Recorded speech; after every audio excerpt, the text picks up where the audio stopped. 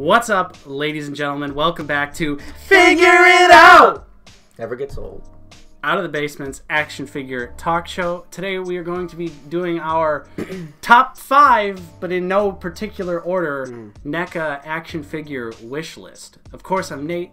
I'm joined with Justin. What's up, guys? And Steven. What's up, guys? We've got a great episode for you. We've got 5 bangers that we want to see as NECA toys. This list was pretty hard to make, though, just because there's so many options. This is our dream list. We know that NECA can't get the properties to everything and this and that. We know that, so you don't need to say it. But this is just our dream list. Some of these, I feel like most of these are pretty realistic. Let's just jump right into it with, like I said, in no particular order.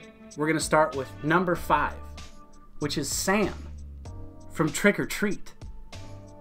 One of my favorite horror movies. Love that little guy. Yeah, we watched it not too long ago. Halloween, was it? Yeah, last Halloween we watched it. I try to watch it every Halloween because it's just that good. But for those of you who don't know, Trick or Treat, one of the main like characters, he's on all the box art, is the little boy Sam. Little pumpkin head. Yeah, spoilers. He's got a little sack on his head, but he's also got a little pumpkin head. And I think that he would make a great addition to the Ultimate line, specifically, because I look at the Chucky figure, and I'm just like, you just take that head off, put a little sack head on there, you're already mostly there to a Sam figure. Paint the body orange, it's pretty close. So they've already got like a small mold for like a kid-sized action figure, and then, you know, they could include maybe a removable sack or an alternate head for the pumpkin look. Maybe his candy cane or his little sucker that he kills people with. Maybe Dr. Connors can come with the pack. Oh yeah, he plays the principal in that movie. Yeah, maybe a knife, you know, some other stuff. The candy bar with the switchblade. Yeah, I couldn't remember what weapons were used. That would be a great accessory. But yeah, obviously he would fit right in because he's a pretty big horror character. Yeah. There's a lot of love for Sam. I think Mezco has made quite a few figures, not in the 1/12 line, but like a Living Dead doll and like some other stylized stuff. But yeah, would really love to see Sam from Trick or Treat. Number 4, Buck, your pick. Special Agent Dale Cooper from Twin Peaks. Yeah, I would like to see not just Dale Cooper, but obviously he'd be the number 1 choice first. Right. But some other characters to get decent action figures put out, and not just those little itty bitty things. Yeah, from Funko. Yeah, that they want us to pay $24.99 for. Yeah. Funko. Yeah, they're not Funko Pops, but they're like little 3 3/4 inch stupid. I don't know how to describe them. They're kind of like the old school packaged, those reaction figures. Yeah. Yeah, I think it would be really cool. He could come with the alternate bob head. Spoilers for Twin Peaks, sorry. But maybe a coffee cup, because, you know, a damn fine coffee. That's what he's always wanted. The tape recorder. Maybe his brown overcoat. Yeah. Of course, you know, cup of coffee, maybe a cherry pie. Yeah, the classic Dale Cooper lines. Yeah. So a gun. Yeah, whatever. Yeah. Just the good stuff. Either way, I think Dale Cooper is a great choice, and I would love to see that. And then maybe another figure separate from, you know, OG regular Cooper would be Cooper from the last episode when he's in his pajamas. And then he bashes his head in the mirror, and you could have the blood effect. Hey, you know, and his white eyes. A nice variant, perhaps. Yeah, I'd love to see like a Bobby action figure, because, you know, Bobby's the dude. Bobby is God. Yeah, he's got the best haircut of all time. It is confirmed. Yeah. So yeah, number 4, Special Agent Dale Cooper. Moving on to number 3, this is Justin's pick. This is something that I feel like is weird that it hasn't happened yet. Yeah. And our number 3 NECA Wishlist pick is Tommy Jarvis from Part 6, Friday the 13th. Yeah, Jason very Lives. Important that you say from Part 6. Tom Matthews. Although I do like Corey Feldman and Part 5 Tommy Jarvis. And super buff Tommy Jarvis guy. But obviously, Part 6 Tommy Jarvis is the most popular.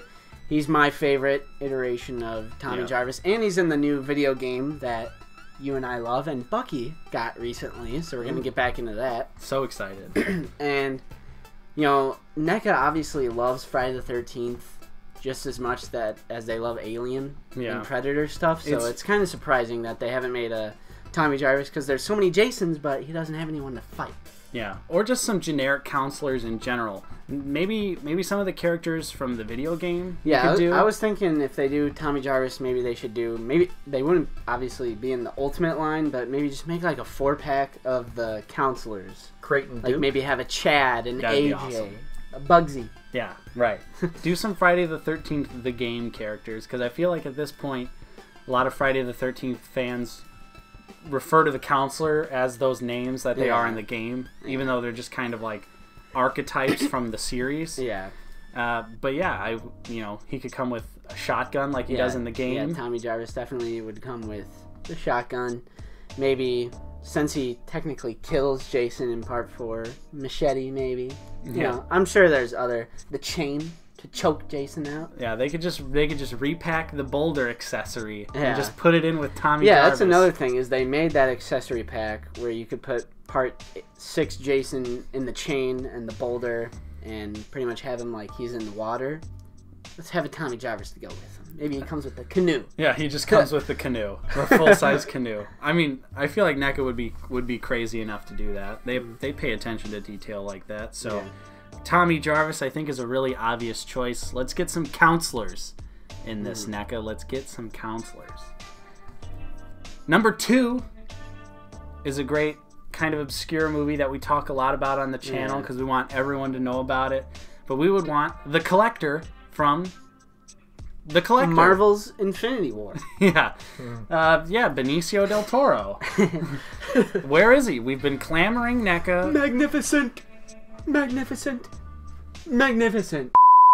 All jokes aside, we're talking about The Collector from the movie The Collector / The Collection. Really great horror suspense movies from the producers of Saw. Very bloody, very gory, very torturous. Yeah, the second movie is kind of like, has a lot of weird action elements to it, but it's awesome. I think he could come with his machine gun that he uses, maybe the dogs that he unleashes on people. I mean, he uses like a billion different weapons in the first film. There's so many in both movies. Yeah, he uses a myriad of weapons. Yeah, so I mean, there's tons of different knives and cleavers. But I think it would be important. The box. Yeah, exactly. Ooh, come with cool. Come with the trunk. Come with like some maybe like reflective paint on his eyes, because you know how his eyes like glisten like cats in the movie. Yeah. I think that would be a really cool effect. Have you seen this film? No, I haven't seen either of those, and I actually have never seen Trick or Treat either. Shit. But I Revelations. I have them all like either favorited or like bookmarked on various streaming services or elsewhere and stuff. So I'll be getting around to it sooner than later. Nice, very nice. So yeah, The Collector from The Collector / The Collection, and now our final pick, which is also kind of a weird... It's weird that there were no figures made for this movie at all. And of course, our number 1 pick, which it's not really our number 1 pick because this isn't in any specific order, true, is Mia from Evil Dead, the remake. That's why 2013. Yeah, she could 2013. She could even have like a 2-pack variant where she's covered in blood.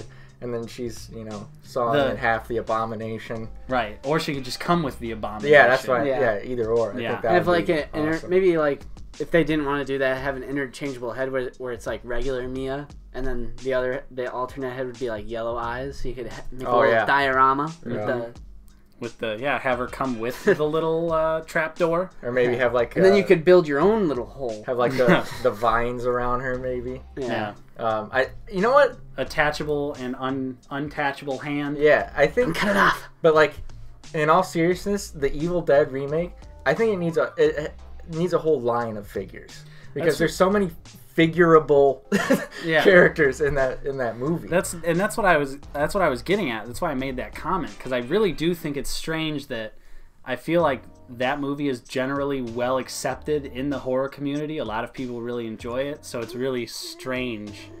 I think for the most part, people like the Evil Dead remake, especially in the grand scheme of remakes.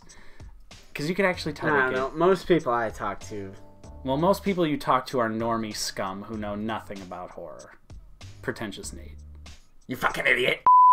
But anyway, all of that aside, I think that she would make a great figure, of course, because I really like her as a character. I like the struggle that she goes through. I like the bait and switch of the remake where you think that the one hero dude is going to turn out to be like the Ash archetype, and then it switches to her. So glad that they made that decision too. Yeah, get a red dress version, her normal closed version, maybe a little bag of drugs, a little Sure. baggie of heroin that you can throw down the well. Throw down. I feel like if the Evil Dead remake, as it is, would have came out a lot earlier, like late '90s, early 2000s, McFarlane would have had a fucking field day. Oh, totally. The character with her arm cut off and the nails all through her. That would be an awesome figure. Right. Girl that cut her own like face off would be amazing. Like her holding like the bloody shard of glass. And, like there's just so many good figures that could come out of Battle this. damaged Eric with removable duct tape. And then the random girl from the beginning. Yeah, That you right. set on fire. Exactly. I feel like there's so much possibility with the evil freaks that are down in the basement. Right. Those random people that are just there. Yeah. But that's a cult. Yeah. Mommy's dead, baby. You killed him. But it is weird though. I feel like there's a severe lack of Evil Dead remake merchandise, and I think a Mia figure would be really awesome. So that was our top 5 NECA wish list there. Pretty short episode, boys. Pretty short. But you know what? It's okay, because we're gonna try and start doing episodes of Figure It Out more often. Maybe expand our horizons a little bit. I don't know. If you'd like, comment some topics below, because I'm sure There you go. we're going to need some more topics, because we do want to do Figure It Out more often, and it's not just because it gets more views. Okay, yeah, it is. It's not that at all. Anyways, guys, we'd like to hear from you. What are some topic suggestions from you? Also, what are some movie characters or TV show characters that you would like to see Video NECA game make? characters? Video game characters, yeah. These lists can go all day.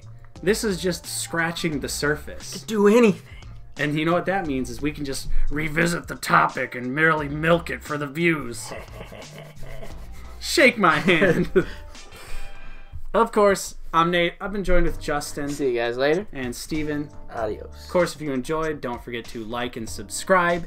And we will see you next time on Out of the Basement.